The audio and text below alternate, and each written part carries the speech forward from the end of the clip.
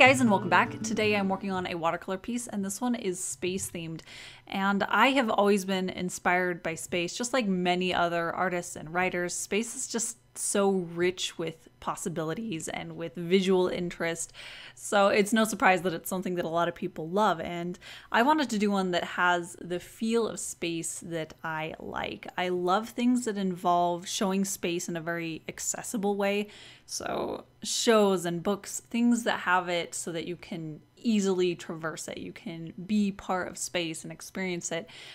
Are things that I love, and I wanted to show that in this one. So this is one where she's just really free floating. She doesn't have a spacesuit on. She doesn't even have an oxygen mask. She just has this, well, she has a mask, but she doesn't have an oxygen tank. And I just wanted to show it as something that she's experiencing, and she's there, and she can just be a part of space, and it's not some far off thing that we can never experience. And I wanted it to be very tranquil and to have this really peaceful feeling to it. And that's something that started coming out as I did color studies and figuring out what I wanted to do with that. But overall, I just really enjoyed designing her out and thinking through this character and thinking through the composition of this one as well. One of the big things that I make sure to do when I'm figuring out the composition of a piece is that after I've gotten the initial sketch, like I did here, I did a thumbnail traditionally, and then I scanned it in, and then I refined it digitally, and then I printed it out on a sheet of paper. And at the very beginning, you could see where I was repositioning it with my light box and my watercolor paper, and I always spend just a little bit of time repositioning it within that final dimensions of the paper that I'm going to use, because a lot of times I have an initial thought of how it's going to be laid out within the page, but sometimes when I play around with it and try different compositions and different ways that the image itself is tilted, I find something that I like a lot better, or is a lot more interesting and dynamic, or more different than what I normally do.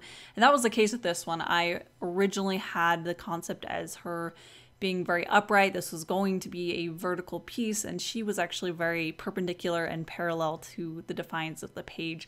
Her knee was coming out at a flat angle with the top, and then her legs would come down with the sides of the paper. So it was very rooted in place. And then as I was playing around with it within the paper, I realized that I wanted to do this one as horizontal, and I really don't do a lot of horizontal pieces, and I think it's just because I tend to be gravitated towards figures and characters, and those tend to be very upright.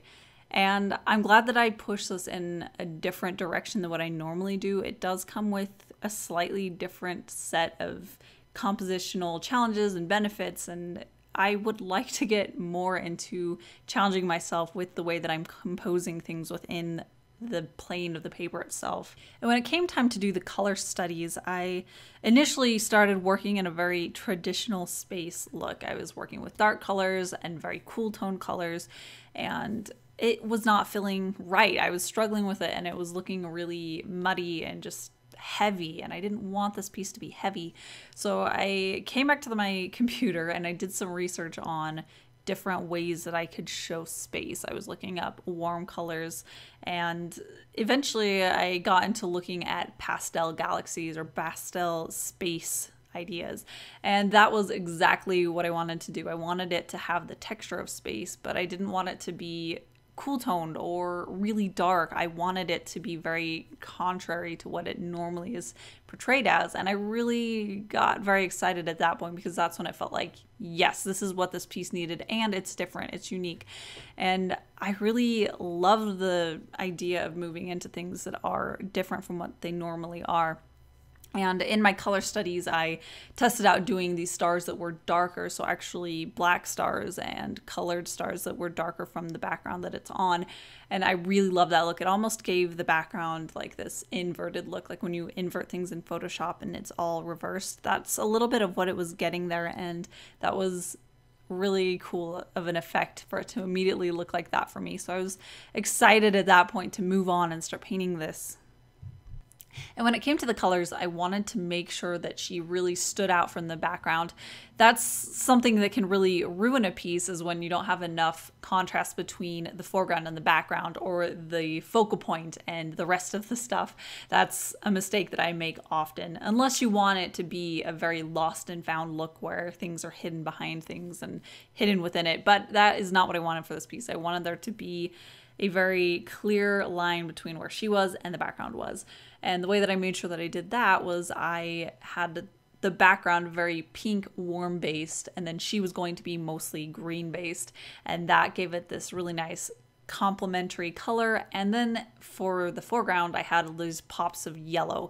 And in the background, I also had yellow in there. And that worked really nicely because yellow is right next to red on the color wheel, and it's also right next to green. And it just goes really well with both of those. So it turned out to be a very nice bridge between the background and the foreground so that she wasn't starkly green on top of red. It had some overlap where this mimicry of the yellow came through in the background and her. And that's a great way to get harmony when you feel like there's two very separate color palettes and they're not really meshing, is find a color that can bridge the gap between the two of them.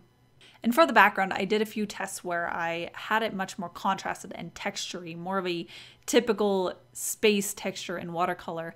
And ultimately, I decided that that was just a little too distracting from what I wanted for her. I wanted her to be the first read and the background to be a second read. And I did want it to still feel very peaceful and tranquil. So I decided that what I would do is I did a couple layers where I let the colors sit on its own and then mingle on the edges, but the center of the color would still be yellow, or the center of it would be pink. And I let them just sit and mix and then be what they were. And then after I did several layers of that, I used a glazing layer of peach to harmonize it all together that brought them all back into this one more smooth and cohesive look. And I've been trying really hard lately to be very fine and light with each layer that I do in watercolor.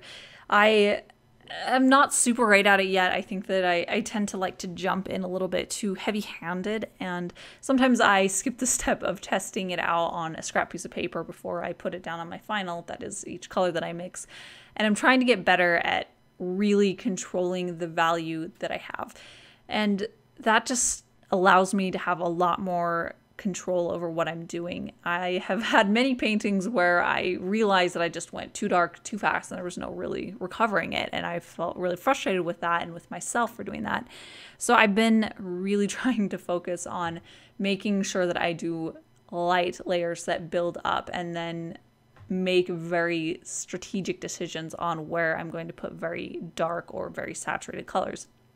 And I actually feel pretty accomplished as far as that on this piece. I was being very thoughtful about being light-handed every step of the way, and it did come through for me. When I was doing the character with those greens and those yellows, I was feeling a little bit nervous about them, about making sure that they looked right with the whole piece and that they had that color that I wanted. And if I had gone straight in, if I had just dived in, it would have probably ended up very wrong, not what I wanted. But because I went in with these very small incremental changes, very light layers, I was able to steer it and see how it affected it with the whole color, with the whole color composition. And then with each new layer, I could steer it into the direction that I wanted. And it did end up being somewhere that I wanted it to, rather than diving in and having it not fit with the rest of it. And I think this is one of those pieces that the final details really makes the piece. Before I really went in with the little gouache details that I go in with and finishing off the line work and adding those stars, it looks a little flat and it doesn't have that finesse and that spark that I wanted. But once I go in with the gouache and I add those white highlights in certain areas so that she has more of a glossy, reflective look to it, and once I add those stars, which adds a lot more depth to that background and interest to it, that's one of the details, honestly, that I think really finishes this piece, is those stars. Because the background is textured and nice and I liked it, but once I add the stars, it does place it and it gives it intention and meaning and a realistic, well, it gives it a real place, what it actually is, rather than just being abstract color. And I really like, this is one step that I really love doing, is when I get to finally go in and just clean up the edges with my micron pen, because there's always little hiccups in the watercolor where it doesn't quite meet up all the edges. And once I can go in there and just sharpen everything up, it makes a huge difference.